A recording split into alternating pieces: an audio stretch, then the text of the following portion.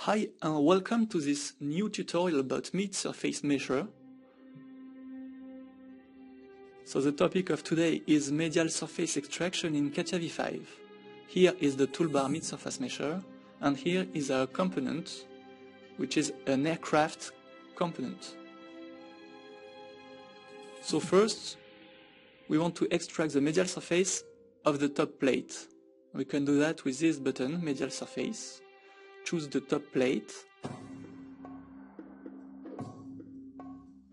and then to display the result we can use the function height_shows_solid, and the result is composed of two things, one medial surface and one shell geometry with the right thickness. We come back and we will do the same for the bottom plate with no surprise.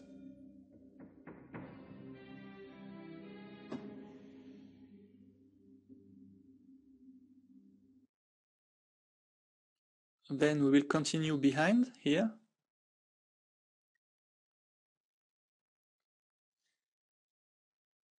We take care of displaying the result, and we can see the medial surface is too short, but we will use extrapolation very easily to correct this, to make it longer.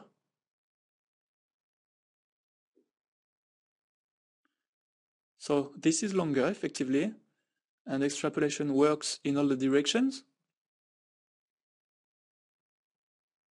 But it is too long, so now we will correct this very effectively thanks to medial plane. We create a medial plane on the top, then a medial plane on the bottom plate.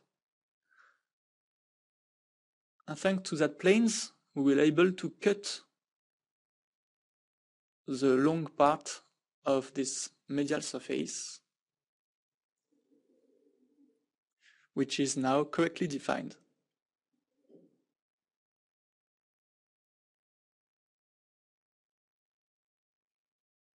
So we keep the extrapolation for this face, we display the result, and of course, it is too long in three directions, top, bottom, and on the right side, but very easily we will cut all the parts. So we'll choose top and bottom, we reuse medial planes, and we create a third one directly in the dialog box, and now it's okay.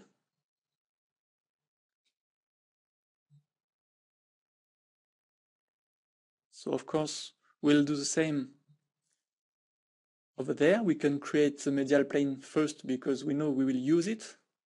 So 1, 2,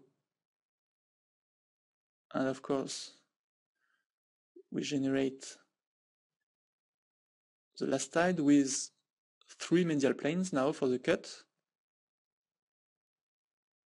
You can display the results, and it's okay. It is satisfactory. Here we want to make the central part of this tie box. We choose the central surface. We will increase the extrapolation to cover the 3 domains. Yeah, as long as this. We'll cut the surface to have a clean delimitation. And it's very easy because all the medial planes were already created. And we want to divide now, to split the surface where the stiffeners are here. So we create first medial planes, and then instead of using limiting surface, we use splitting surface, and we choose our 2 last planes. And look at this, the split is very clean, and now we are ready to continue of our idealization of this model.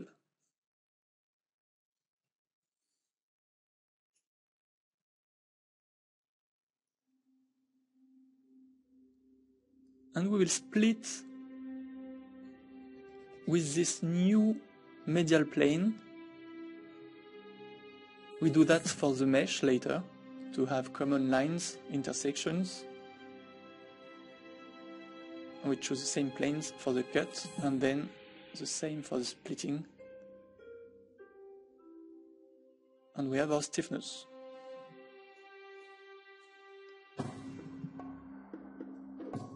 So last things to do, the small stiffness. We'll keep a high extrapolation to make the three stiffness aligned in the same time.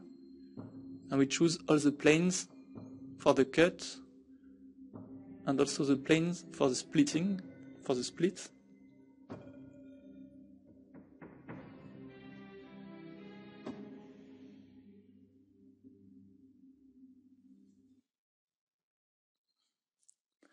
We continue just below.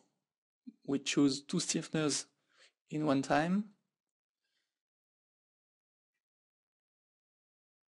So we choose the limiting planes behind and on the side, on the sides, and just in front too. You can notice we can choose solid directly. And now this shape thick enough that we have to take into account. And we want to cut our medial surface behind with this shape and have local properties in it, applied local properties in it. We can do that with medial split function. We choose our three edges and find closed paths. And the cut has been done, such as the property has been created. And you can see thickness here, which is a local property, in fact.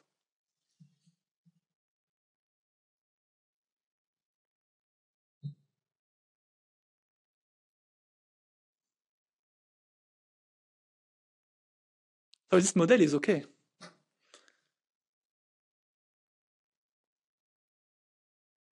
We can hide show solid to see the difference. Everything has been taken into account, and this MSM model is satisfactory. You can mesh it now. So we use the common Catia functions to mesh it. We don't forget to constrain some edges.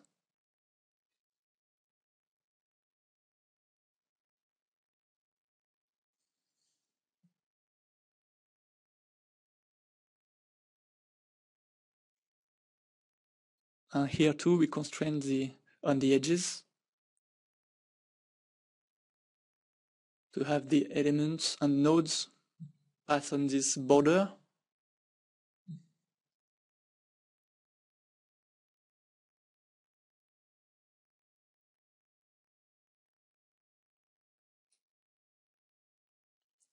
The nodes are automatically captured within a tolerance.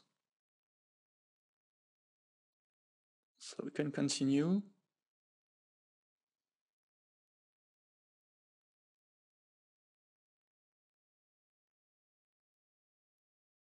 We'll mesh behind first.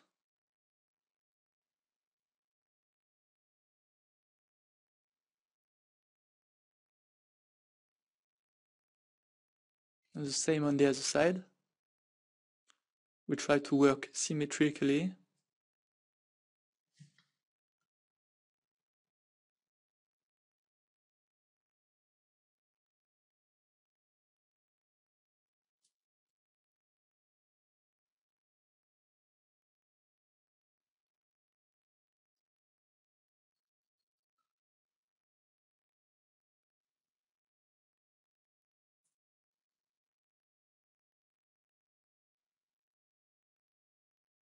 And the last one, which is okay.